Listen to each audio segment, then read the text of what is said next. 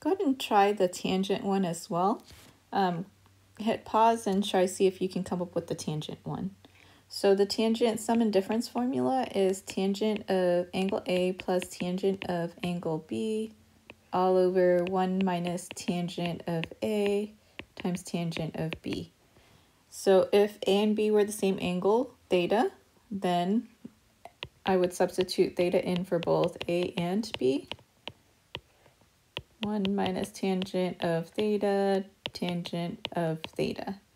So if I were to simplify that, I have tangent of theta plus tangent of theta is 2 tangent of theta, and then 1 minus tangent squared of theta. So that is what the double angle formula is for tangent. So I'm going to go ahead and copy it down here on the third row.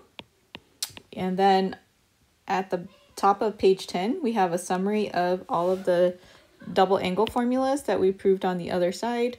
And I'm gonna have you guys go ahead and copy these down so that you have it all in one spot. You can also find these in the cheat sheets that I've provided for you. They should have the double angle formulas